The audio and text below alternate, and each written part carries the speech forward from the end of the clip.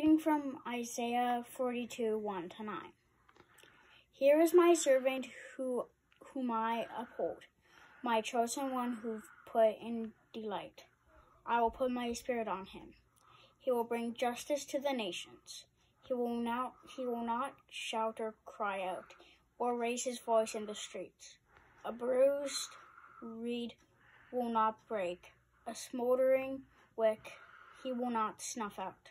In faithfulness he will bring forth justice.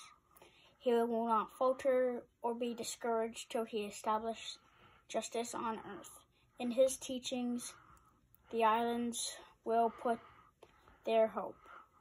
This is what God the Lord says, the creator of the heavens, who stretches them out, who spreads out the earth with springs from it, who gives breath to its people, and life to those who walk on it. I, the Lord, have called you in righteousness. I will take hold of your hand. I will keep you and make you be a covenant for the people, a light for the Gentiles, to open the eyes that are blind, to free from captives from prisons, and to release from the dungeons those who sit in darkness.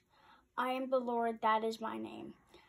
I will not yield my glory to another, praise to idols.